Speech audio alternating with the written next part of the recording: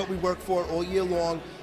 You know, for the top dogs, the superstars, the rock stars to be recognized in our industry. This is through RE/MAX. This is not really, you know, us as brokers, we're not giving the awards. They're actually being recognized by RE/MAX International, located in Denver.